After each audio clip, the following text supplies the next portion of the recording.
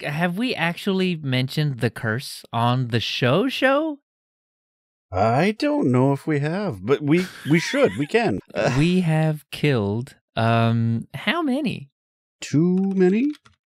At least 3. More than that. I feel like it's more than that. Oh, tabs, not spaces. That's one of them. Oh, man, and that was on Yost Queen, too. Well, no, Linux headlines is not still a thing. Oh, that's right. That's their Linux Action News now, right? Mm-hmm. Yeah, so Linux headlines, that's one. Oh, my God. All right. Tabs, So not the spaces, that's another one. Linux user Ubuntu space. podcast, that's gone. Oh, yeah. Okay, I think that's all we've killed. Yeah, and then the most recent, yeah. How funny. We're still on it, Dan. We still have the kiss of death. That's a lot.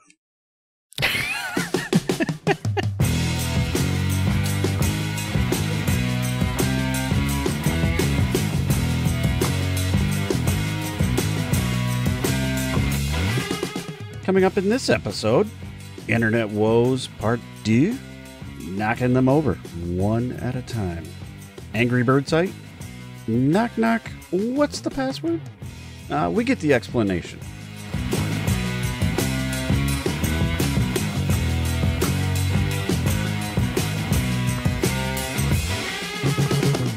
Hello and welcome to Season 3, Episode 11 of Linux User Space. I'm Dan. And I'm the Leo that almost wasn't. Man. Internet, Dan. We kind of need it for the show, you know? We do this interaction bit, and it's fairly important if we, the internet piece of that. I need it. So it was the very first episode that we ever did of Season 3 that we had to call it off our normal recording day. Yeah. Because my internet had just been off. Like it so normally we record on a Tuesday, and Monday internet's spotty. Tuesday internet's just gone. And just can't. So I call, obviously I call the ISP, try to figure things out, and they don't really believe me. Have you tried turning it off and back on again? Oh my God. Yeah. Yes, sir. Yes, sir, I have. And so that doesn't go really far, but my complaint is lodged, and but there is no outage in my area. Yeah, right? Yeah. So anyway, things and this was, by the way, this was during that heat wave that was like killing everything left and right and just giving all kinds of issues and stuff. Well, now we're on the other end of it. Now where I am in Texas, we have seen sub freezing temperatures, right? We've in the high 20s in Fahrenheit, which is -2, 3-ish, right? Yeah, something like that in Celsius. So, for you Celsius folks, metric folks. And apparently just extreme temperatures. Too extremely hot, too extremely cold, my internet dies. And this time though, it's been pretty spotty. It was 2 nights ago, so it was Monday night that the internet was just gone. I think I tested it, and I was getting 0.7 megabits down. And just for context, I pay for a gigabit.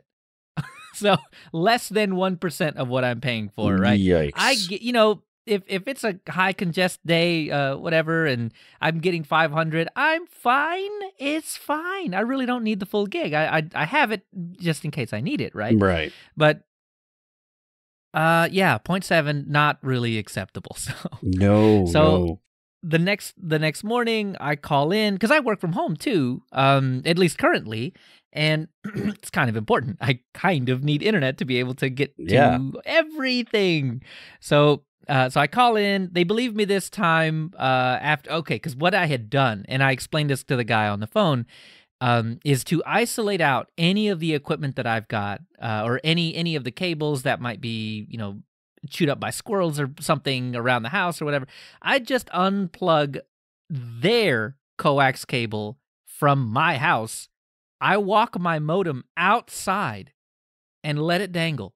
Yeah. I mean, I plugged directly into their cable, and still not. I think I tested it a bunch of times. The best I got at the time was 7 megs. Oh, jeez. So I know it's not. I know it's not me. Anyway, so I tell this to the guy on the phone. I've unplugged and plugged and redone and rebooted everything. And anyway, long story short, he believes me. They send a guy out today. And by the way, we skipped recording day yesterday, so that makes today Wednesday. Wednesday, yeah. And the guy came out today. The time frame was 10 a.m. to 8 p.m. Oh, so descriptive. I'm so glad they gave me that window of time because I would not have known when they were going to be here otherwise. Great. It's fine. It's fine. But so he shows up about 1. I see him prop his ladder up on the pole, climbs up the pole, does some magic up there, climbs down the pole, and he's gone. And I was telling Dan before the show, what I really, if you're gonna not quite get the job done, you could at least give it the Nintendo cartridge treatment. Yeah. Right? Just unplug it for a sec, give it a little, and then plug it back in. That's it, man. You make the internet go off for a minute so that at least I have the placebo effect for a little while. But that didn't happen. So we're just winging it, and hopefully nothing bad happens. The internet's been fairly stable, prior to the guy showing up, but has been stable even after he left, which is okay. Okay, but it's been... We'll go with that, yeah. It's been in the 50s today. Now, I can't do that Celsius calculation off the top of my head, but I'm just going to guess 10. Yeah, that's I think, give or take. All right. So not crazy cold, maybe hoodie, right? That's kind of what we're dealing with. So far, so good. But yeah, that's... man. It's a matter of time before that's going to catch up with you again, right? I mean, especially if it's temperature related. Oh, yeah. What the next wild temperature swing that we see, I will not have the internet. And I can almost guarantee you it's going to happen on a Tuesday, Dan, because it just always happens. It lines them up, right? And I guarantee if we change the recording days of the show to like a Wednesday or Thursday or something like that, that's just when it's going to start happening. Yeah, so it's probably better that we keep with Tuesday. Then if we have to make it slide a little bit, we can still have a little cushion as far as time. That's what I love about Tuesday, and we've had to exercise that more often than I would have liked this season. But we have. Yeah. I like the Tuesday. The Tuesday is good. I don't want to change the Tuesday. Well, on I was going to say on a happier note, but no, this is not happier. No. we're oh man, it's just a train wreck all day. So, I mean, you've got your woes. I've cast a curse. I'm not sure where it went wrong, but it's you put the candles in the right configuration on your countertop is what happened. Yeah, and every time you light them, I gotta I gotta rearrange them. Maybe like Circle of Friends or something. We'll fix it. It may be. I'm gonna try that. But some of these things that I recommend don't always stick around for as long as we would like. And I'll say that they may not even last a couple of weeks after I've recommended them sometimes, sadly. Dan, somehow you have the kiss of death, and we have amassed what I have dubbed the Linux user space graveyard. Yeah, jeez. We have a graveyard now of shows, and some of them just didn't make it. And as Dan said, like there were a couple of them that after 2 weeks, gone. And I feel really bad for that. I mean, so at the time they were really great things, and I thought they needed some promotion, and other people said, hey, yeah, I like that one too. That's been great for me. And then all of a sudden it's gone, and everybody's like, it's like ripped right from my heart.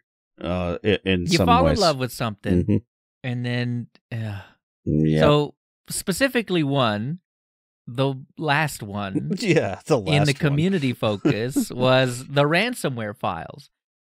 We hawked that. We listened to that.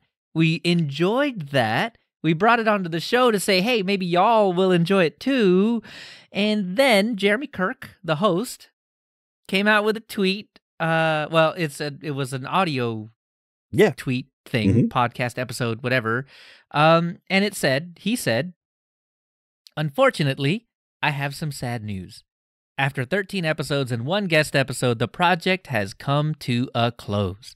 This makes me sad, of course, but I'll be moving on to a new job soon in the cybersecurity field. So, happy for Jeremy. I'm glad that he's moving up and on, but sad for anybody that took our advice. And we even had someone I know comment and say, hey, thanks for the recommendation. It's been a great show. I've really been enjoying it. So. Listen, though, there are still some back episodes there. And they're relevant. So I feel some bit of comfort there in that. And so go listen to the previous episodes. Even though the podcast was short-lived, as Dan said, there's a bunch of stuff to go listen to. There's a lot of education to have out there. So go listen to those at least. And then when you get to episode 13, you can feel sad like us. Right. and just for some context, also in the Linux user space graveyard has Linux headlines. That was one of the first things we recommended. Almost immediately following, but not quite, was tabs, not spaces. Oh man. And that one was kind of cool because everybody liked it because it was almost not robotic. Because it was a reader, it was a software reader. Right. Of a script. Someone curated the script such that the reader, I think, had good luck, if you will. Right, right. So, but it was really good. And it was a daily thing, couple of minutes long. You got all the highlights for the day, and it got you off to the races. I love that sort of thing. Yeah.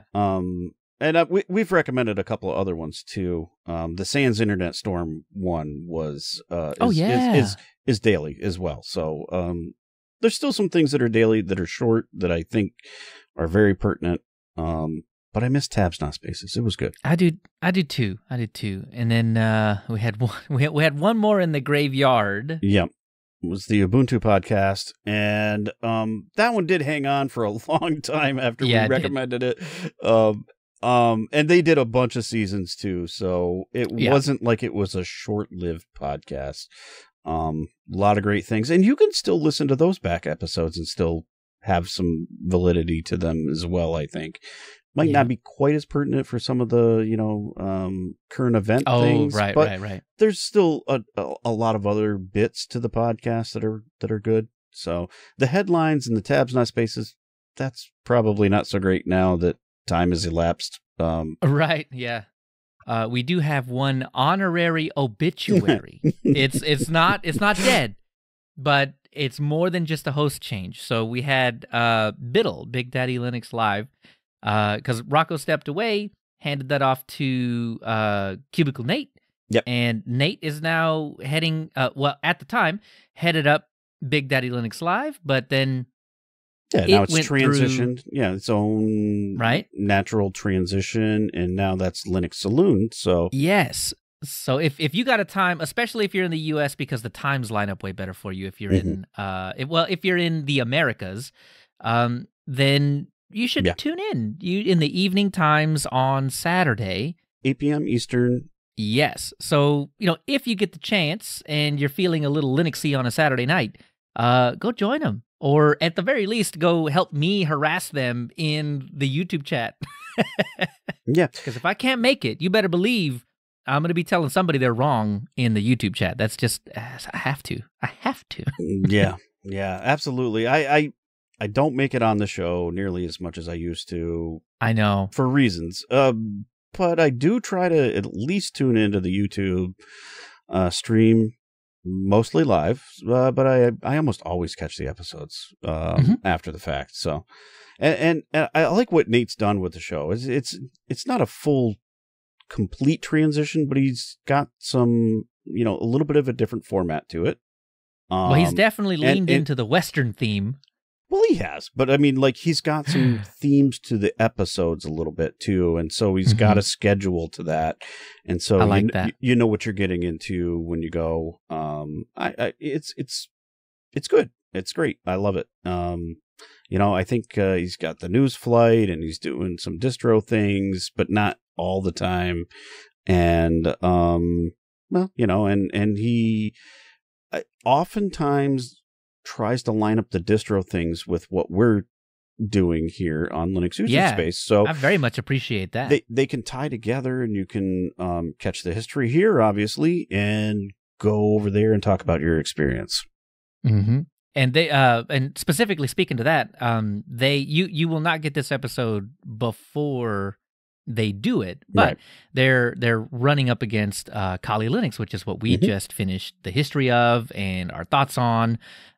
So the episode that will likely be hitting YouTube, not live, but edited, by about the time you hear this, will be their Kali Linux. They're going to come out about the same time, like almost lockstep. Yep.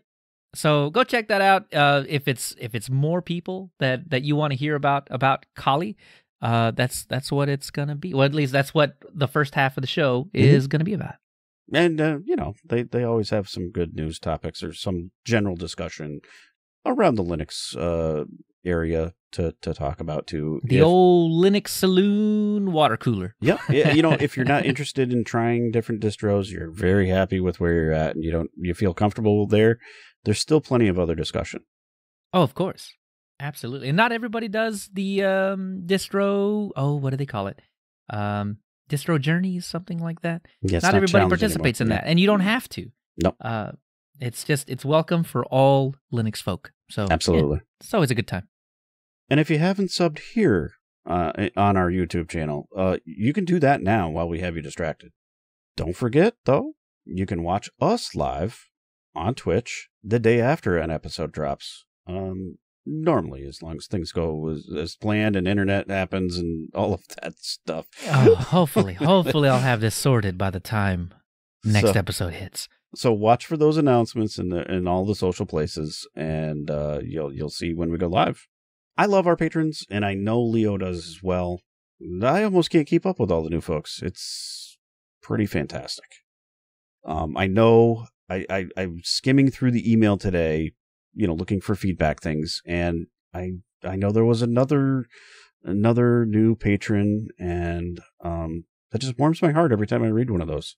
Every single time. How do they do it? I don't know.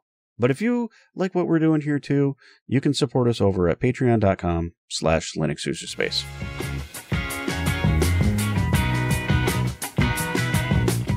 All right, Leo. The Fediverse is booming and Twitter is imploding.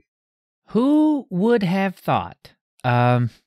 Mastodon, of all places, becoming the talk of the town.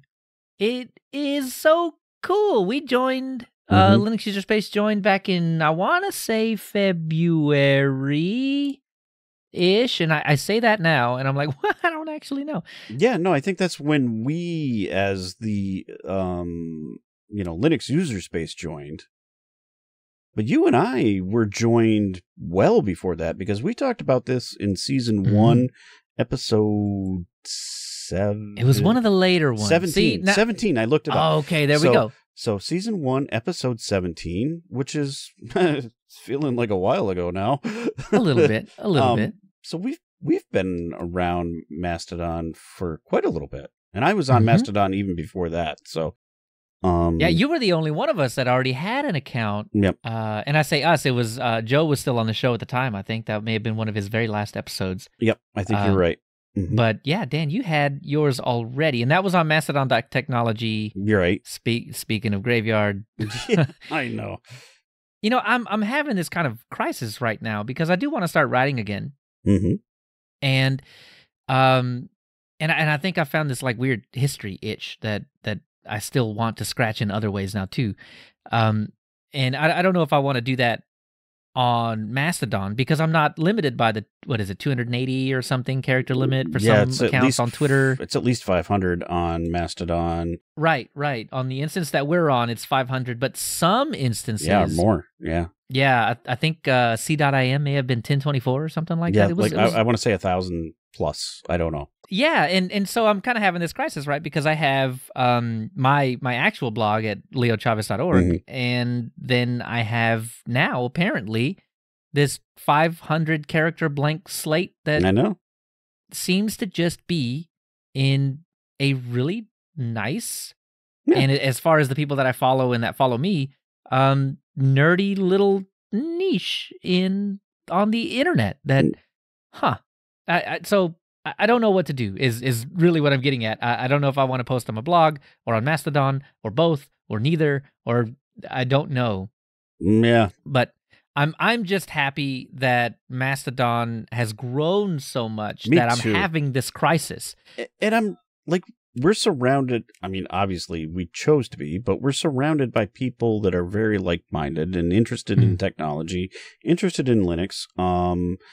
And so being able to start over, I think, is part of the process, in why it's, and leads to why it's so good.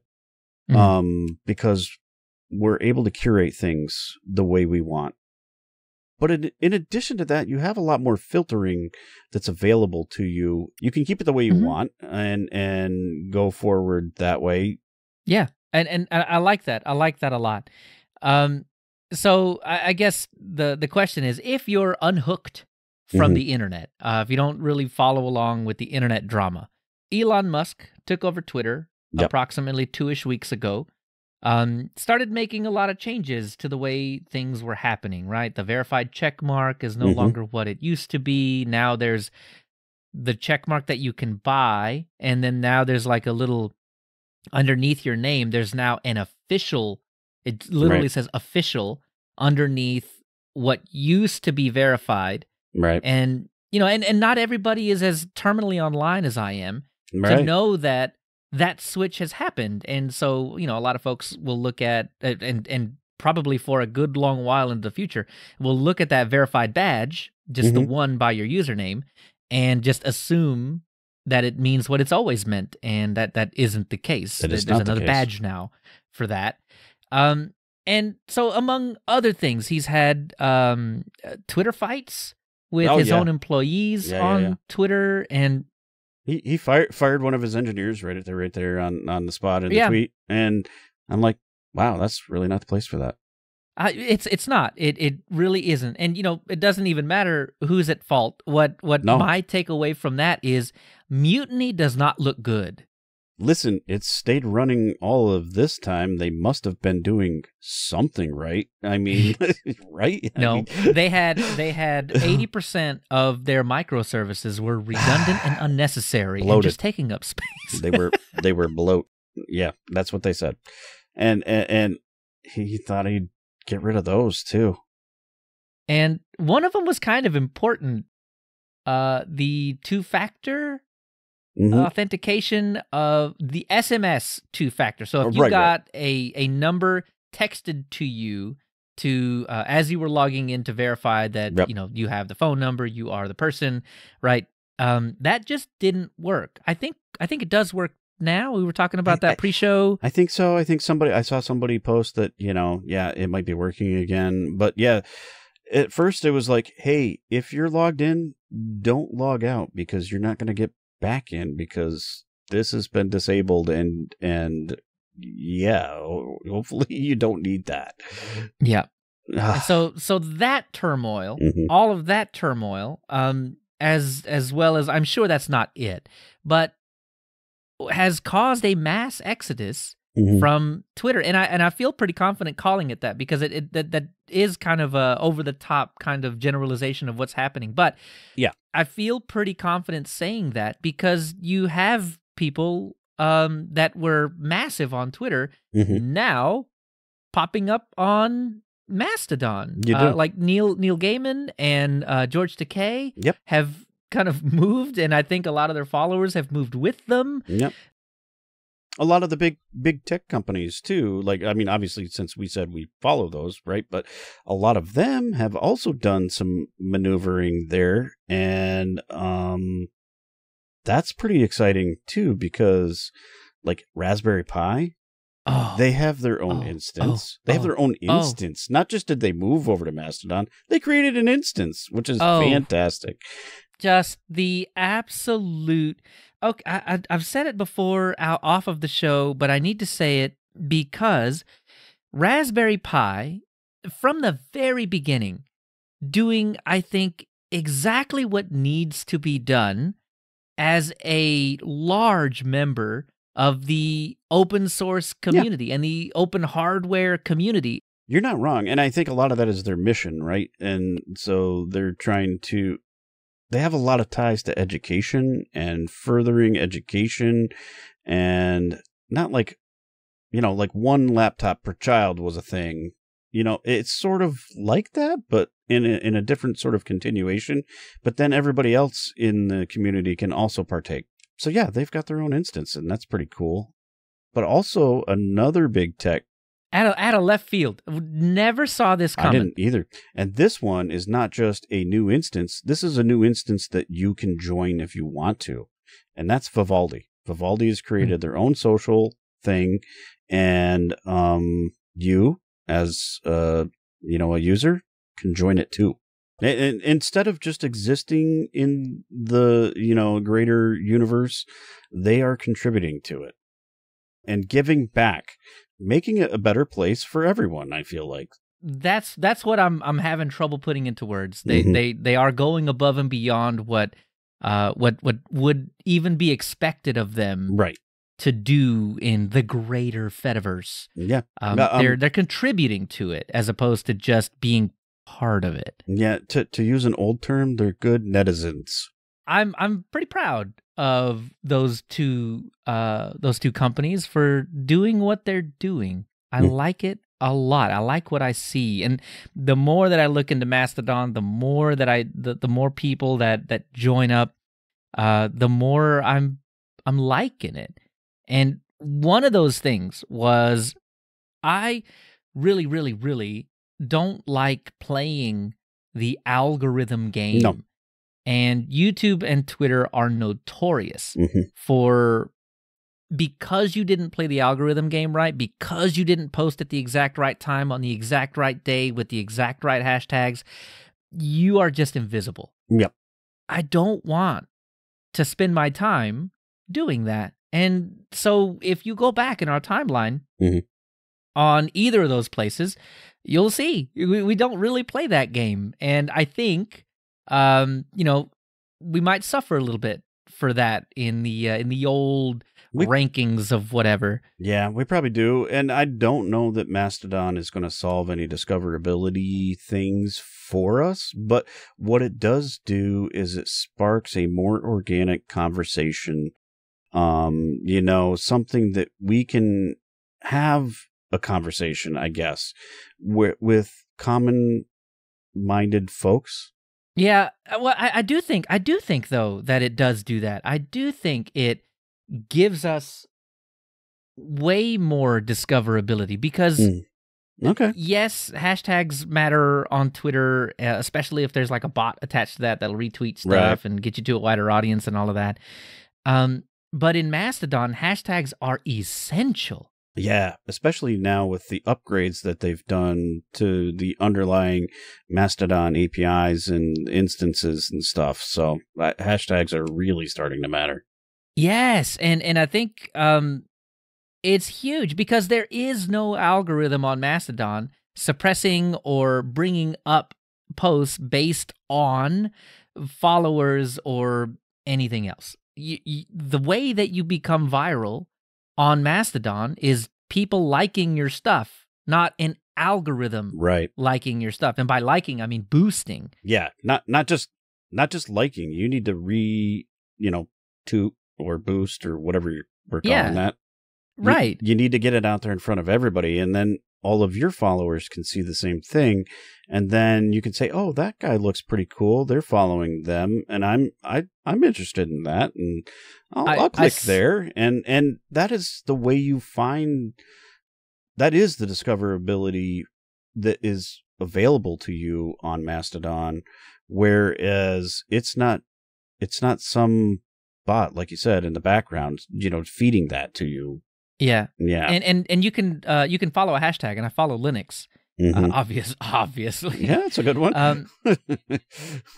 I've seen so many people say, well, it's really hard to find people to follow on what I think what you need to do is just follow a hashtag. And guaranteed, if it's a hashtag that is even moderately busy, you're gonna find a good 50 to 100 folks to follow in very short order. And that's how I found out. Well, actually, your boost, but I had seen it on the timeline following the hashtag Mastodon, the Vivaldi thing, which was absolutely fantastic. And same with Raspberry Pi. I followed for a little while. I followed the introduction hashtag because new people coming on Mastodon, you want to do an introduction and gain and learn to follow other folks. That's how I found the Raspberry Pi one.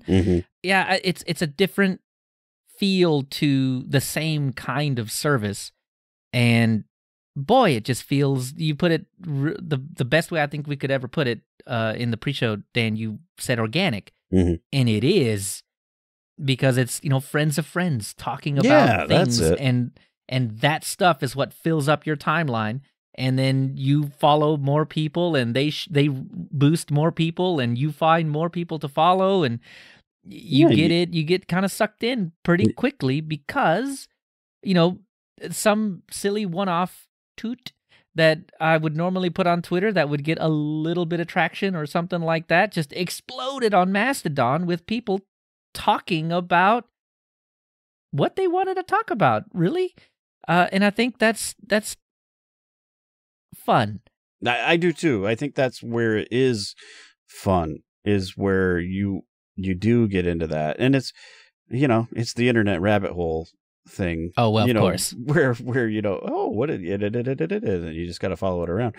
But I think that's the fun part. I mean, and that's why we do what we do with the research on the topics that we talk about oftentimes, is because we enjoy that, following all the breadcrumbs all the way throughout. And you can totally do that with the people you follow on Mastodon as well. So I really do love the feel of Mastodon. Maybe that'll change as as it hits astronomical numbers. So, well, I mean, here's a couple of numbers for you. So like 4.6 million. This is like as of last night. So I mean, it could be much more. Yeah, so 4.6 million users across 5,700 instances. Wow. That's a lot. That's a lot. And growing. I've got a challenge though for the two of us, Leo. Like, so we're really pushing Mastodon, but there are other things in the Fediverse, and we talked about this in our episode last, the first season. One of the challenges I have for you, I haven't even said this out loud yet. Okay, so we're just revealing stuff now. All right, okay, I'm ready. So, two things I want to see future us, try to get involved in. Number one, I want to see us do like PeerTube. So, like we talked about Tilvids a couple of times, and I don't know. I think that's a good place for us to go. I see a lot of other things like what we're talking about there, so I think we'll fit in nicely with that crowd. History's educational, right? Absolutely, it is. No, all right, no doubt about it. The other thing that I think I want to see us try that is not nearly as popular though is Funk Whale, which is made for music sharing, but also podcasts. It's like built in. It's like, Ragu, it's built in. Yes.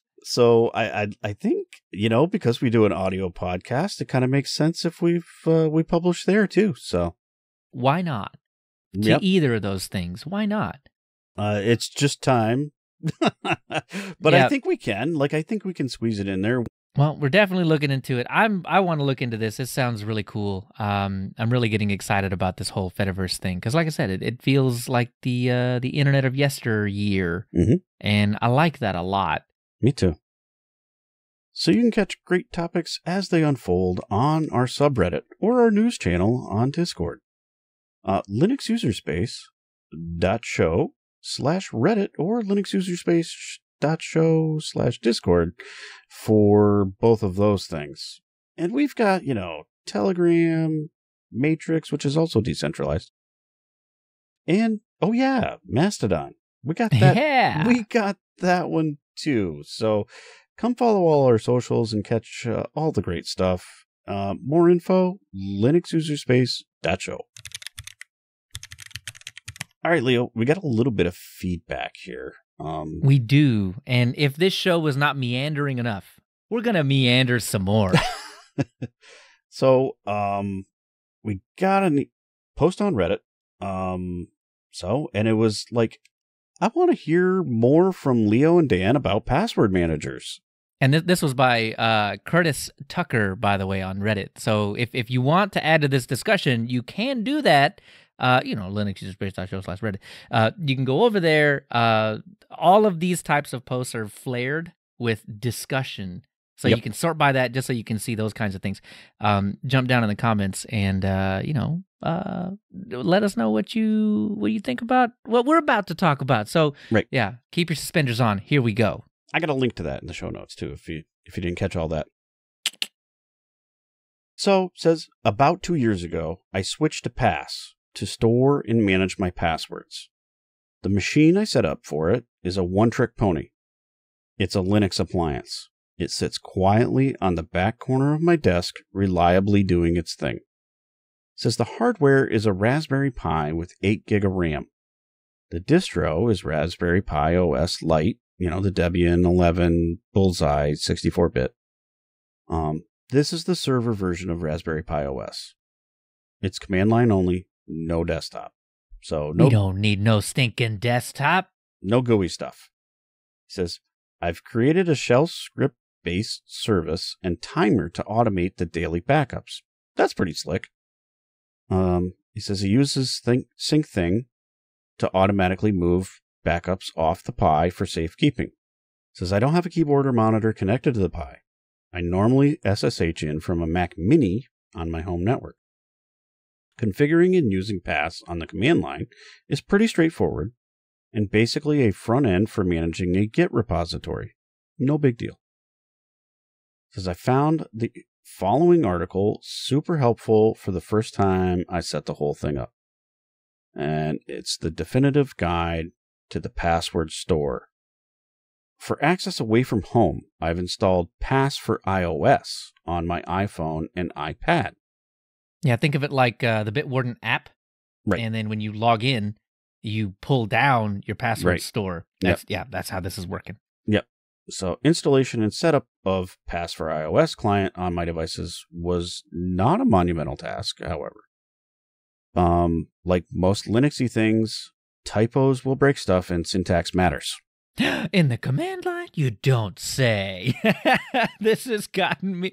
I was playing around with Pass. I just got to be honest here. I was playing around with Pass. I'm pretty sure I typoed about 1 million times.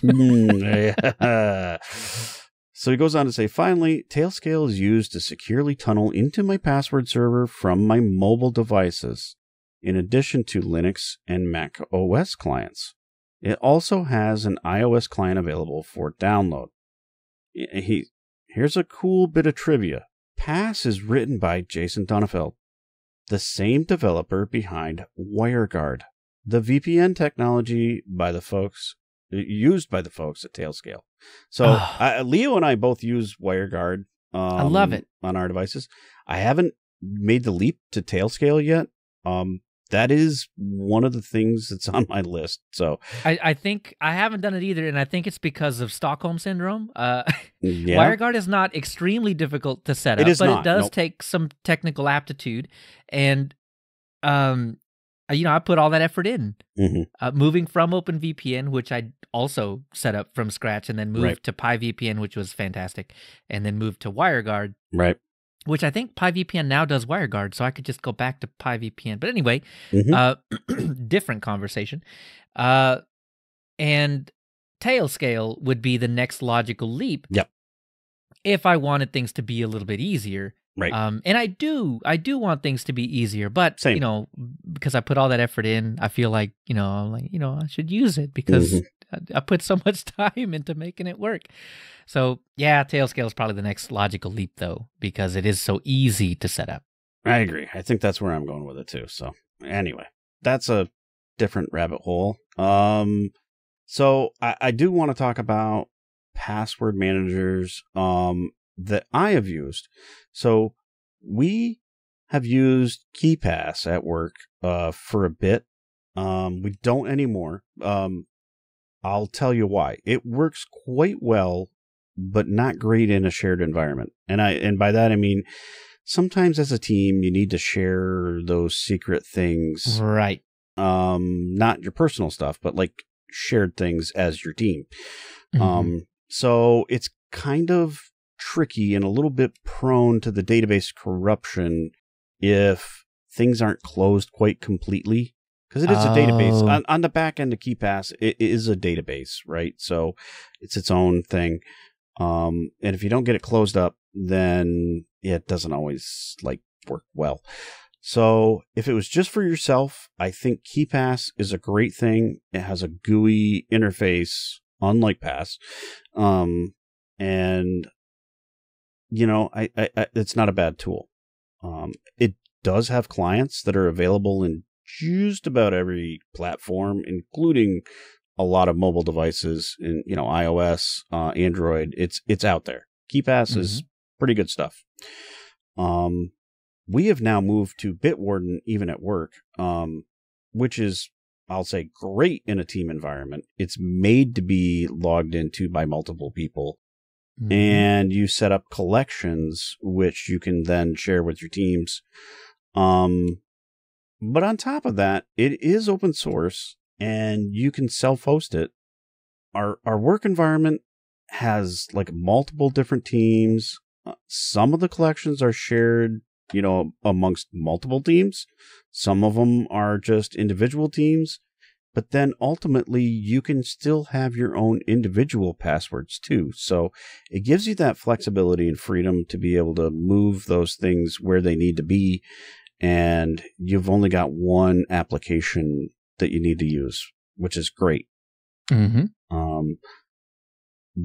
that, I also have a paid subscription for Home, which I use amongst my family, so that we can have those things that we need to be able to share. Like Netflix. Well, I mean, they let you create your own profiles. How do you all log into it if you don't all have the password? The same username and password, Dan, because that's ultimate security. But so it exists, and you need to be able to share that amongst everybody. So this lets us do that, and in a pretty great way. But above and beyond just the password stuff, Bitwarden lets you do TOTP one-time passcodes. Yeah. Like those, little 6-digit things that, you want to log into your Reddit, you want to log into your Twitter, you want to log into whatever. It'll do those things too. And that's kind of great. And I did talk about that when we talked about different TOTP applications that are available for Linux. It was a GNOME one and a KDE one, right? There was Keysmith and... Oh, it's GNOME Authenticator and Keysmith.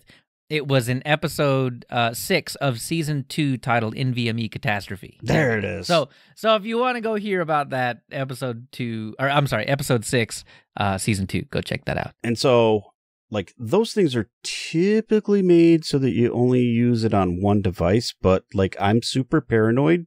So I actually take those codes and I put them into the 2 different applications, and then I don't have to worry about if my phone breaks, I won't be able to get into whatever service. Oh yeah, that's a scary prospect, right? Because not everybody is really good about keeping your one-time passwords secure and available and all that kind of thing. You can create the codes and print those off or something and put them in your safe or whatever.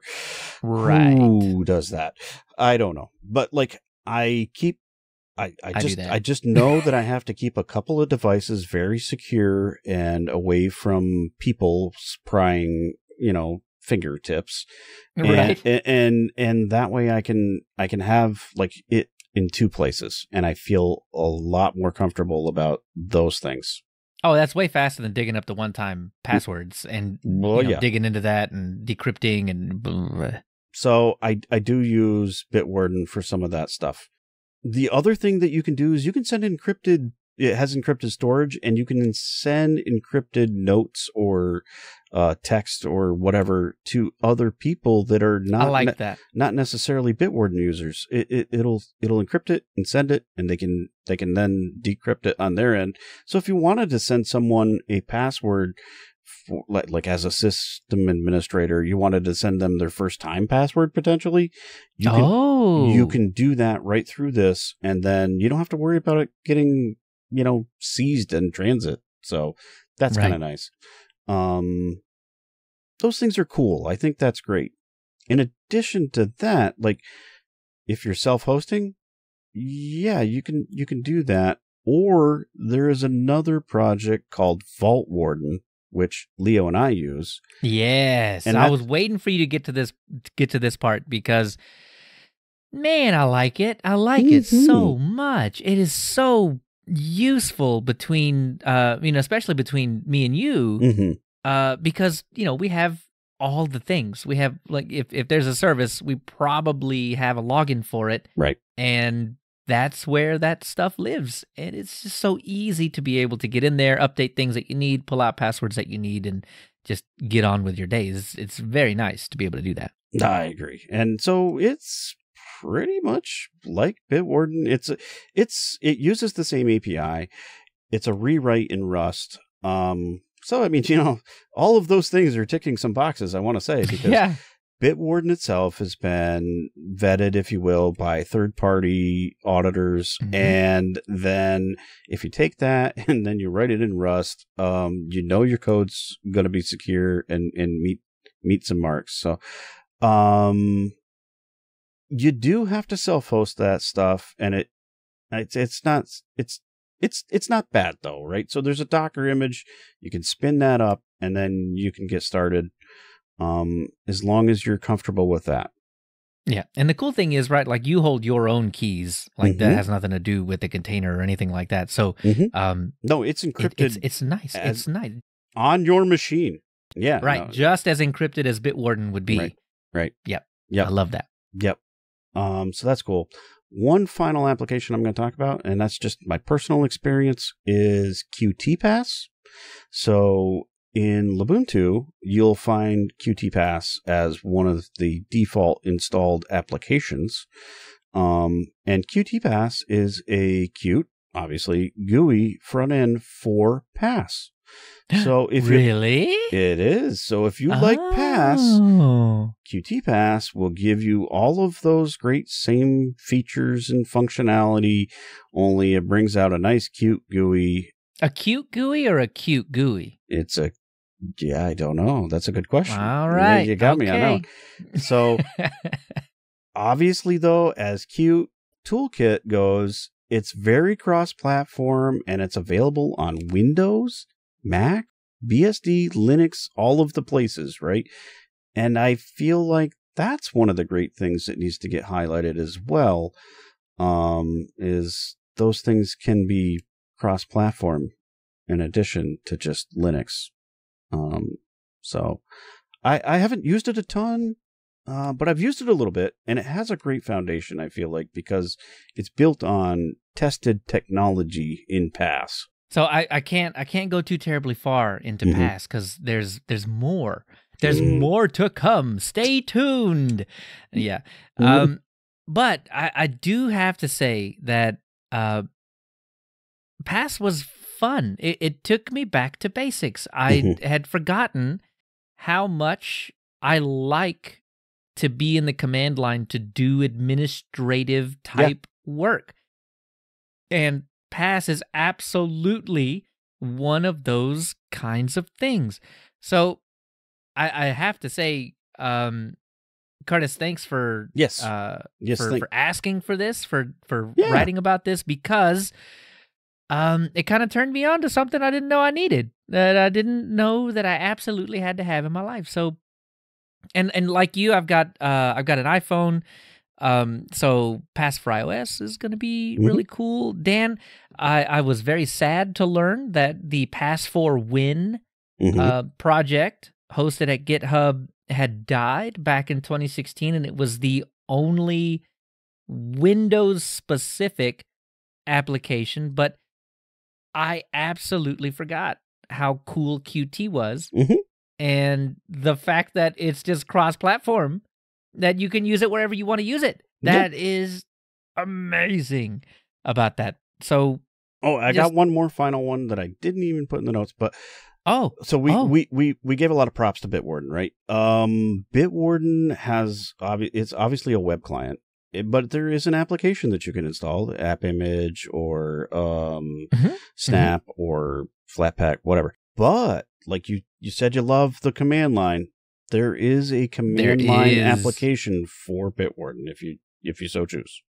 And I think more so than just specifically pass, because again, I'll talk about it a little bit more. I like the solution that you've put together, essentially doing what Bitwarden does for you, but you've rolled your own. What Curtis wrote about is one of my favorite things to read, because it's stuff that I've obviously never thought about myself, but now when I read it all put together, all the Lego schematics are given to me. It makes so much sense, and I really enjoy this solution. It is really cool, so much so that I dove into pass myself, and but we're gonna save that for a minute. I'm gonna hang on to that a little bit. So Curtis, stick around. There will be more. So I'm gonna give you my bottom line. It's really, really important to have something as a password manager, I feel like, especially now. You need passwords that are unique and, kind of difficult, complicated. Mostly long. I think long, length of your password is probably grants more entropy than anything else. I think all of those things together, though, are really important. But they are. Beyond that, the password is only the first line of defense. Make sure that for the services that offer it, you are using two-factor authentication or multi-factor authentication if it is available. And there's a lot of talk about, don't do SMS or whatever type of two-factor. Any two-factor authentication is better than no two-factor authentication. I agree with that. So, if that's all you've got, if only phone SMS two-factor is all you got, use it anyway, because it is extremely important to do so. Yeah, don't rely totally on the password itself, though. Use something else in addition. Yeah, I think even Google has decided we're moving on from passwords, and a lot of that work is already been done, and we're inching to a day. I don't know if passwords will ever be gone forever, but we're definitely inching to a situation where passwords are taking a back seat to everything else. The next up is a Mastodon post, actually. Surprise. This is from Paul. Paul writes, I've listened to parts of a few episodes of Linux User Space podcasts about Mastodon, Linux text editors. He says, I came to Emacs first, but learned Vim for my day job. So, don't blame you. Well, use what you gotta, but I like Vim. Anyway, the hosts are really easy to listen to. what I realized is that they're fans of Linux. Oh, yes. So he says, I realized I'm not really a fan. I get paid to be a Linux sysadmin, but I much prefer using Linux in that capacity to anything else, but it's a professional tool to me. Huh. Instead, I'm a fan of Apple products. Okay. He goes on to write, don't get me wrong. I think Linux is a cool technology. I first worked with Unix back in 1989 when I worked for Xerox at El Segundo. We got a Sun 3 server and some SparkStation 1S's. I was a programmer, but I read about Unix in college, so I relished a chance to learn more about it. We had multiple yards of Sun manuals. I read through them and became our de facto sysadmin. Yeah, like everybody else. I mean, a lot of people, know, right? Anybody that read the manual was like leaps and bounds. You were the guy. You become were the guy. The guru. Sorry, you read the manual, man. You did it to yourself. I was guilty too. I mean, I enjoy that type of reading, and well, obviously that's why we landed where we are. Well, yeah, that's why we are where we are. We've done it to ourselves, and well, now we just do a podcast about it because we ain't got nothing better to do. Yeah, he says that was the last job where I was paid to be a programmer.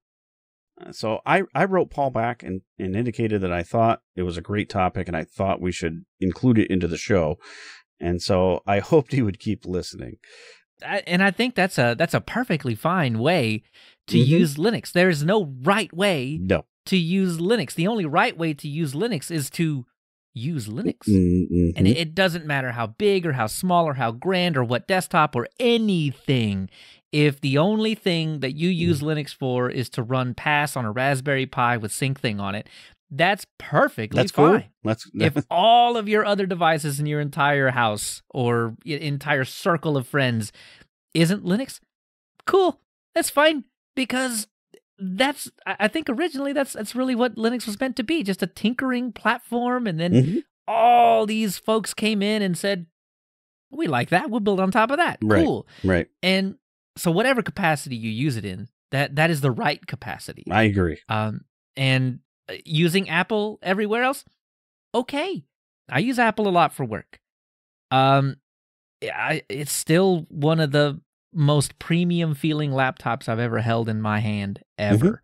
And not any particular year model either. They all, okay, 2018 keyboard was terrible, but in general though, there's a lot of good to be had in that, and it still sits on top of Unix, so you can still get your nerd cred on. Yeah, that's okay.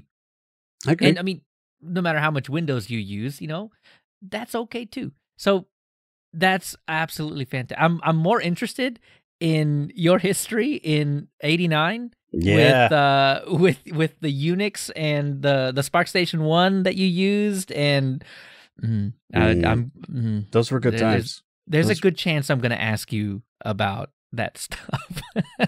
So I don't have the same professional experience that you had there, but I was computing around the same time, so I'm really familiar with like how exciting that was. Oh, man. During that I wish. My experience started around 95. Man, but so much, like especially digging into the history now, I look back and I'm like, man, how cool would it have been to be a fly on the wall in the insert whatever lab you're talking about or whatever company you're talking about, because some of that stuff just sounds so cool. So okay, I'm just happy to compute, I think. Well, the same. Like I'm there too. We also have a fair number of Macs on our campus that I work at, because we have artists of both music and visual art. So both of those programs use their share. My daughter, who is an artist, I bought her a Mac. That's but she also has a Windows desktop, so she has both. Yeah, I think it's really cool to just use it all. I think that's well, she's a consumer of both. She consumes it all, and she uses the Windows desktop for gaming. So whatever. I've got all three in my circle. I mean, Windows for gaming, Mac for work, Linux for everything else. Yep. And I think it's just a really cool dynamic. I think I think having it all, you get the best of all the worlds, no matter what you do. So just have fun with it. And I think that's where I'm at most of the time, is I'm just having fun with it. Obviously, with all of that, I'm used to supporting all three of them, if you will. Yep. But in the end of the day, the one I choose for myself to use is Linux desktop. Exactly. It just feels more comfortable to me, and that's where I gravitate to. Go where you're comfortable, though. Don't let someone on the internet speak to you and say that you need to use this. This is the thing to use. Don't do that. Don't do that. You tell me and Dan, we'll come and flex on those guys. We'll listen. That guy uses Mac and it's fine. Yeah, I mean, we promote a lot of what we choose, which is Linux, but I don't find fault in anyone for choosing something different. Absolutely. But if you got questions, come and ask. I was going to say, we could probably field them all, man. We'll be happy to answer. We're going to do it all. We'll give you the history behind it. Hey, that's why you come. That's what it is. So Johnny wrote in. He's one of our fantastic patrons. He said he gave a thumbs up to the mention of the desktop environments and how often do we want to release that sort of thing. Specifically, my absolute favorite desktop of all time, XFCE. He dropped it. So he said, "Hi, I vote for quality over quantity." Talking about how often we release the history stuff. And then goes on to say, "I also vote for Leo's favorite, the history of XFCE." And the big smiley face. Yeah. And so for those that may not know, I don't. XFCE is not my absolute favorite. It's fine. Lots of people love it. You please continue loving it, but it is not my favorite. I'm a cinnamon guy for the most part. But I think that is something that I would like to dig into. It is something I would like to figure out the history of, because all of those desktops, especially GNOME and Plasma, KDE Plasma, are old. And man, the history of those things will stretch. So it would be fun to do. Johnny, thanks for the feedback on that, because you've just opened up a whole new wormhole for me to fall into. So thanks. I love it.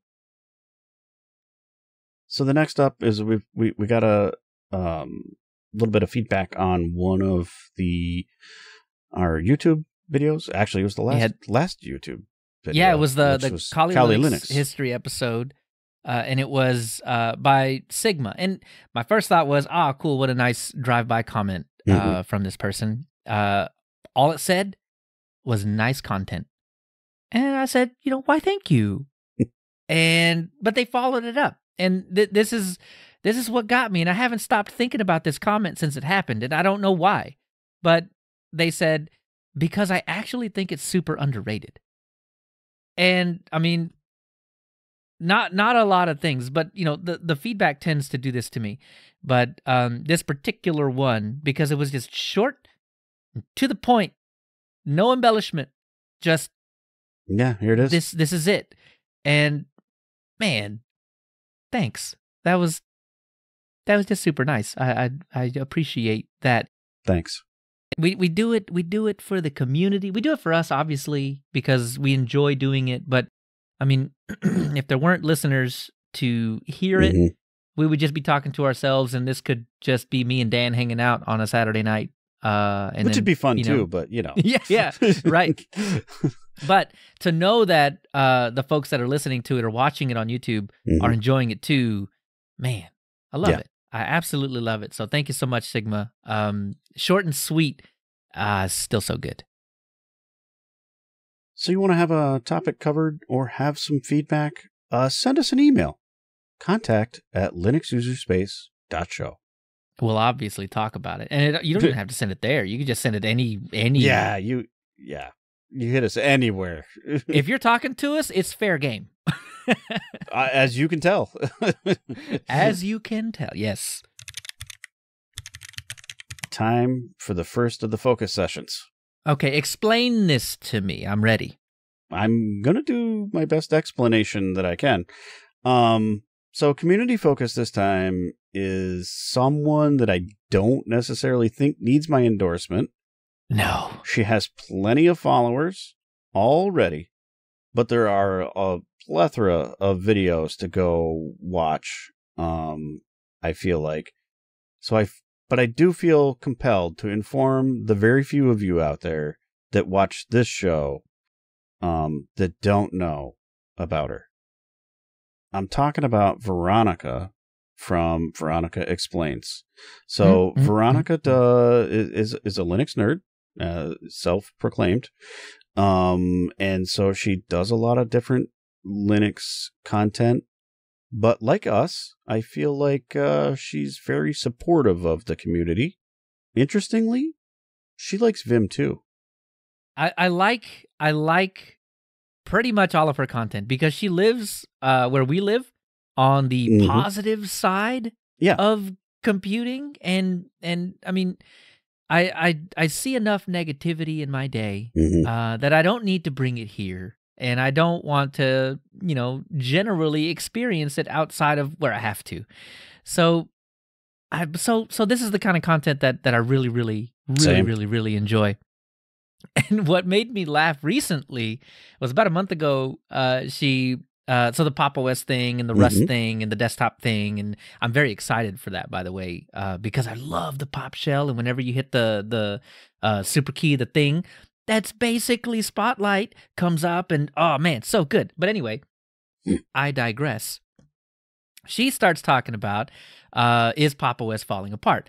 Obviously it's not, but in the thumbnail of the video for that one, she has a mug that I have. I have the same mug. Nice. And it says Nope on it, Nope. And I mean, and she's sipping from it. And when that video came out, I was like, the mug. I have that mug. So I had to watch obviously. I had to watch the video. But she does so much cool stuff. She does. She took a Commodore 64. Yes. Like online to the internet for real. That's cool. Yeah, some of the retro stuff that she does is pretty fantastic too. Man, I am finding, and I think it's because of the history thing. I think it's because I've been digging so much into the history that I'm finding that I'm falling in love with retro stuff. Like I really want to go buy one of like the Apple II, Apple IIes or something. Like, I mean, obviously they're super expensive, but finding retro hardware like that and just tinkering with it modern day is interesting, to say the very least. But she's got an educational side as well. She's got QEMU KVM for absolute beginners. And my obviously favorite distro, Linux Mint 21. She took the beta and installed it on it was like a 2012 or so Mac, and just brought that up. Man, So she's talked about recent Fedora releases. Yes. Yeah. No, I mean, I love the stuff that she talks about. Certainly like the retro stuff. I know one of the other, she's into keyboards too, and so she got a new to her IBM keyboard. She took it all apart, got it all clean, put it all back. Was that the Model M? Model one M, that she, yeah. Yeah. Oh, yeah. And those things are built to last too, right? So obviously 36 years old and it still works. Yeah.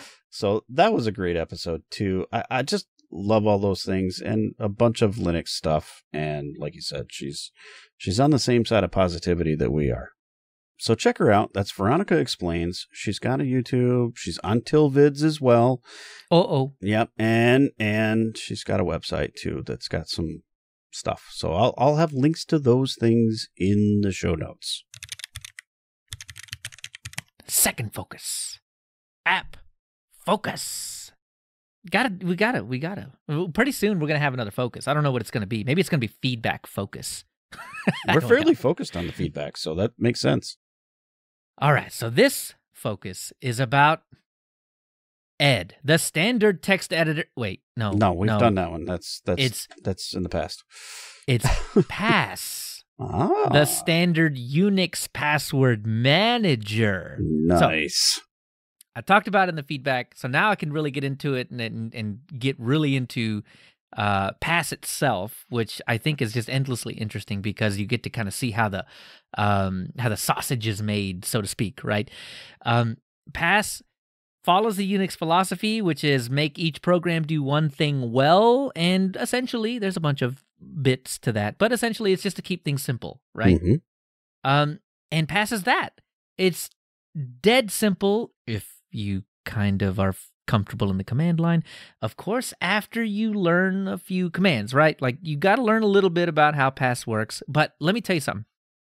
The man page does all the heavy lifting for you. There are examples of how to do everything in the man page. This is probably one of the coolest man pages I've ever seen. Man pages for normal people.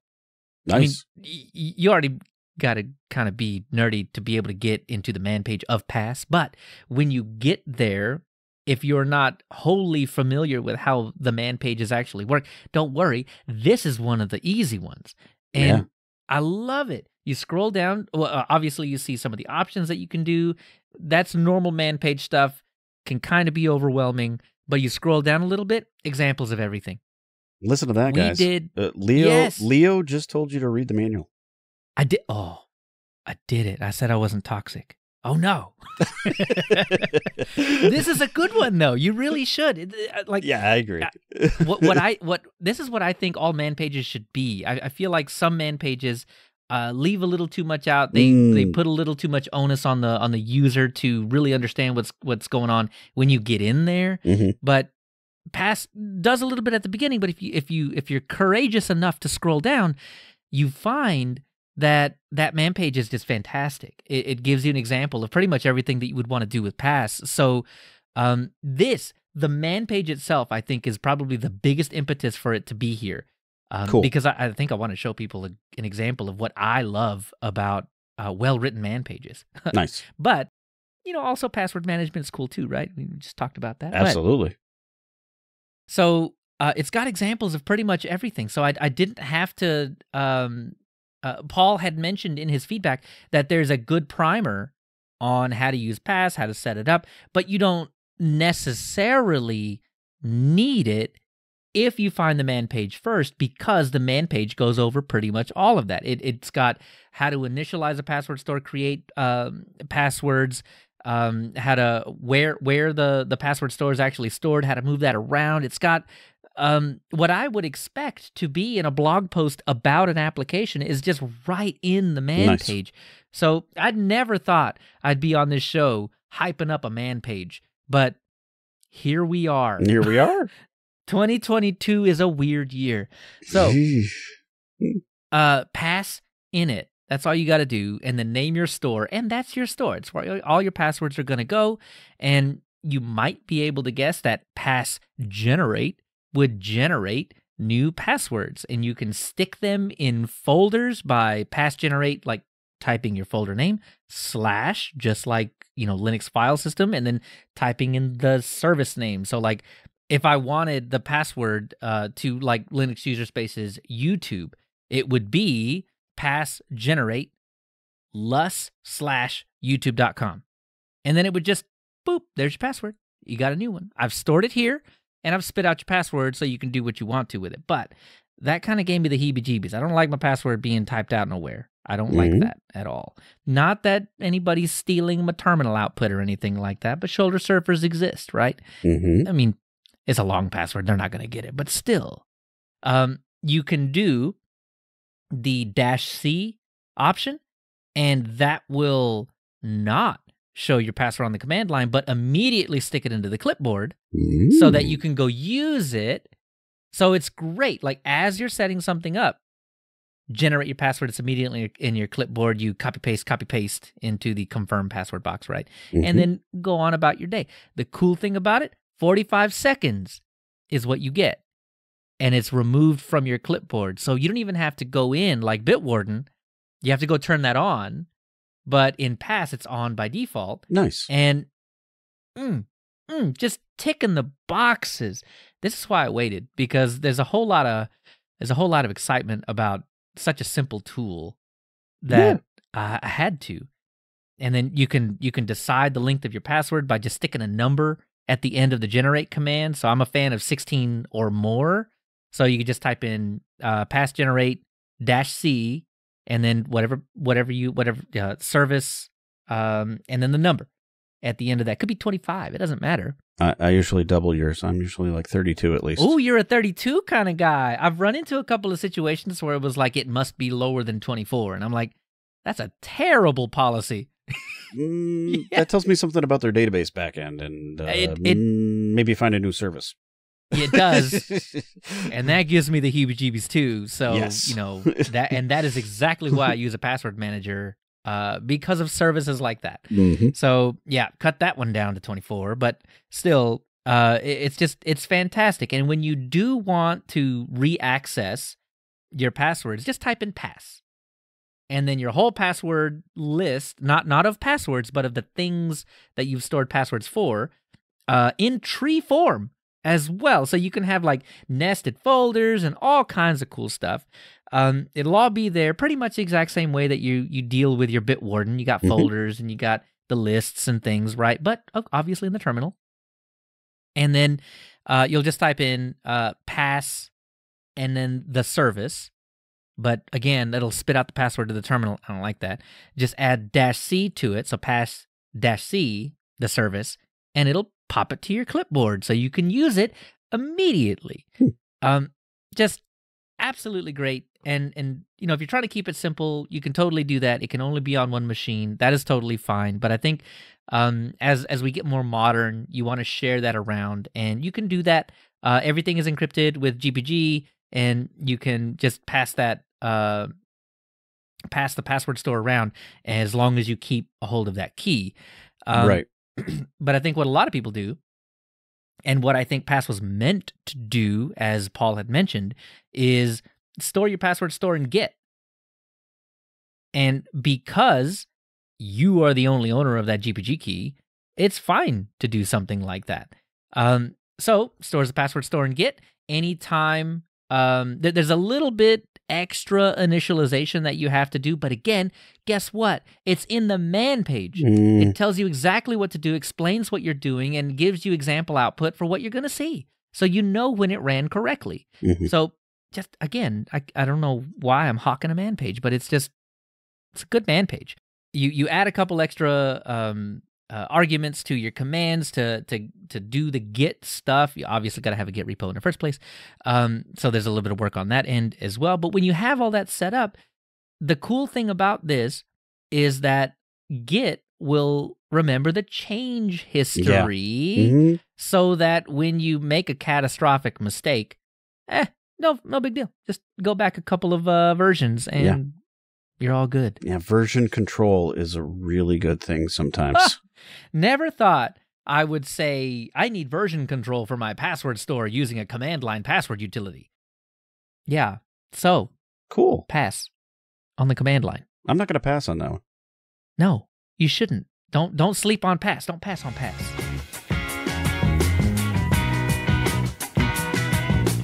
All right, Leo, that brings us all the way to next time. And oh boy. I know, all the way down to the bottom of the list. Next time, we've got the history of Linux Lite. And I know we bantered around different distros, and we were looking for one that doesn't have a lot of history because we were looking to take it easy on ourselves, but I'm not sure you did that. No. Nope. Because I don't dig into these things deeply before I dive in. I'm just like, 10, 15 years, that's not too bad. Hey, whoops. Yeah. Yep. But cool thing is they just had a release. And I got some thoughts. Well, as Johnny put it, XFCE is my favorite. And that's what the default Linux Lite installation has. So it does. But you know what? I will say this. Like normally, like if you just did XFCE out of the box, like say Debian or something that doesn't have any theming or whatnot, it doesn't look so good. Okay. Yeah. But this looks nice. They have some good theming applied. They do. I feel like, and I love me some Papyrus icons. And those are there by default, so that's pretty cool. I do like those, man. I've used those on Mint for quite a while, so it's going to be good. Yeah, so that's good. We'll give it that, plus a whole bunch of other thoughts that we've got that we're building. I've got the stack is like this at this point. It's getting big. In between shows, make sure to catch us even on the old Twitter bird site, or Mastodon, Telegram, Matrix, Discord. That's where you can give us the suggestions. Also on our subreddit.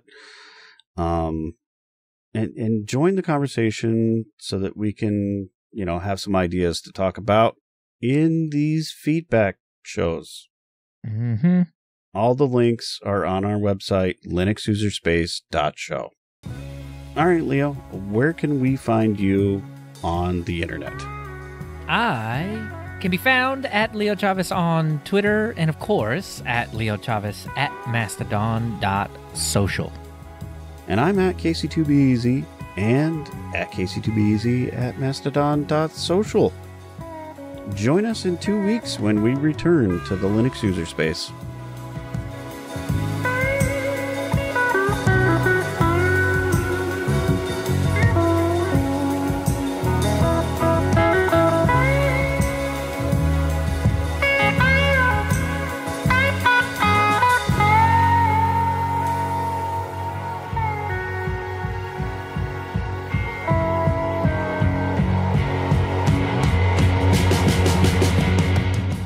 Years ago today, this is Asa Dotzler. 18 years ago today, we shipped Firefox 1.0 to the world. Well, some of the world anyway. I think we had something like 20 languages available then, and all thanks to volunteers. I was deeply involved in the early Firefox efforts, and here is a bit of history from the early days. So, and that's just such a small little snippet, and it's like 30 tweets or more. There's probably more. It was for Firefox's 18th birthday, right? Mm-hmm. And it goes back before. I mean, did not Mosaic turn into Netscape? Yeah, but, well, sort of. Not really. I want to say that they were at least related in some way. And then Netscape went on for quite a while, and then turned into Phoenix, and then to Firefox. Mm-hmm. Man, what a crazy history that would be. I mean, that would be as big as the Ubuntu history, I have no doubt.